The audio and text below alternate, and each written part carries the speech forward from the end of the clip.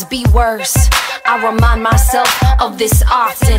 When I'm coughing, when I'm sick, when I'm hurt, I get my ass out of bed, meditate the crime out my head. There is no time to pretend. This life I came to end, so I should enjoy the time I have. I employ my best, and then when I feel lost, when I feel down, I know it's all cost to pay for another round. Wanna keep myself clean, wanna be the best that I could be. Cause the children, they keep growing, and I've been knowing that my responsibility is serious. I'm undelirious about the spirit of trust given to us, called Earth. It's worth straight golden. In her life, we ain't old. We should respect the truth that has been told, that she has been bent in half, and we must open the fold.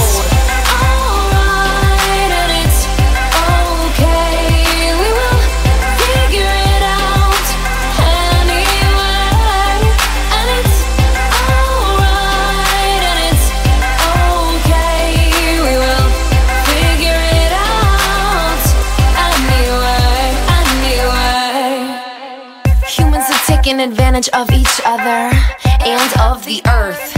And now as our brains begin to evolve, I wonder if we will all realize what this is worth. Will we solve the equation of birth? I say yes, it only makes sense. Beyond cents and dollars, back to the beat makers and potters, back to the origins of our fathers of freedoms. Not legions but tribes, not heathens but scribes, not demons but wives of the universe. In a soothing verse, they will undo the curse. They will unveil the nurse. The owl's message is new, not of ending, but a proof that we are the attending who were cool. All the lost in the groove, those pushed down by untruth, those who haven't gotten what they're due.